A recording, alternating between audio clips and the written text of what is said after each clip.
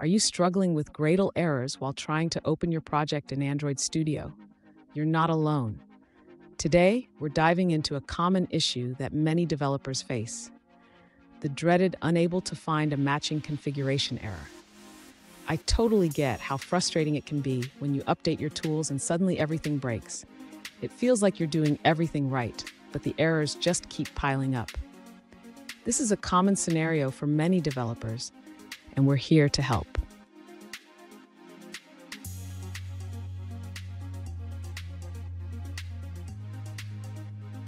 Let's take a closer look at the specific issue at hand. One user recently reported that after updating to Android Studio 3.0 Canary 2 and updating Gradle, they encountered an error stating they could not resolve dependencies for their project. Sound familiar? Let's break this down. So, what's going on here? This error typically arises when there are mismatches in your build configurations, especially with flavors and build types. Understanding how these configurations interact is crucial for resolving the issue.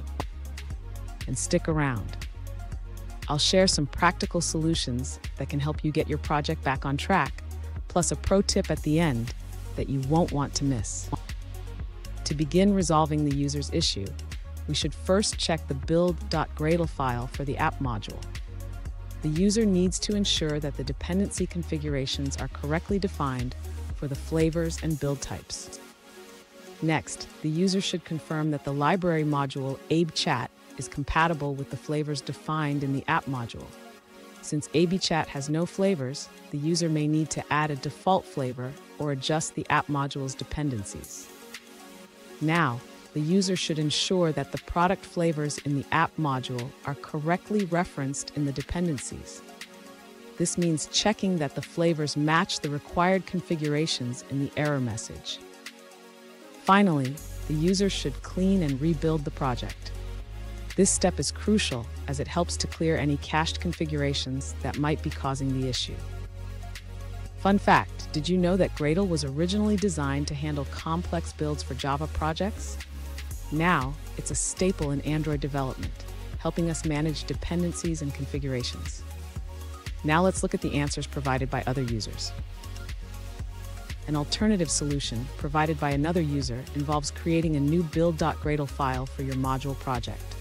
First, create a folder named Sample AR Integration in the same location as your app folder. Then, paste your sampler.ar file into this new folder.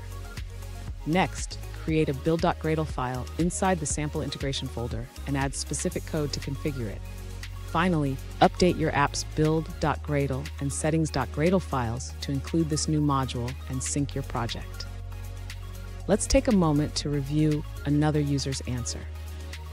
An alternative solution comes from a user who faced the same error.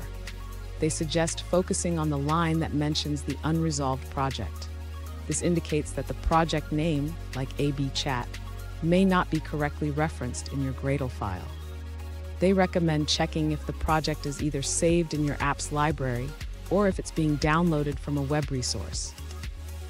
To resolve the issue, the user provides two options. First, use your code editor to search for the project name in your files to confirm its import status. Second, review the build.gradle file to verify the project's availability and correct import method. Now, let's shift our focus to a different response. An alternative solution from another user suggests that if you're using Gradle version 7.1.x or higher and have already tried matching fallbacks without success, consider downgrading to version 7.0.4. That's all on that answer. Let's take a look at another one. An alternative solution provided by another user is to remove the old configuration from the build.gradle file. Specifically, they suggest deleting the line that enables experimental Android extensions. Let's take a moment to review another user's answer. An alternative solution from another user suggests running Android Studio as an administrator. They found that this simple step resolved their issue with Gradle. Here's a pro tip. Always keep your Gradle and Android Studio updated to the latest stable versions. This can help prevent many compatibility issues before they even arise. And there you have it. With these steps, you should be able to resolve the unable to find a matching configuration error. If you found this video helpful, don't forget to subscribe for more troubleshooting tips and tricks.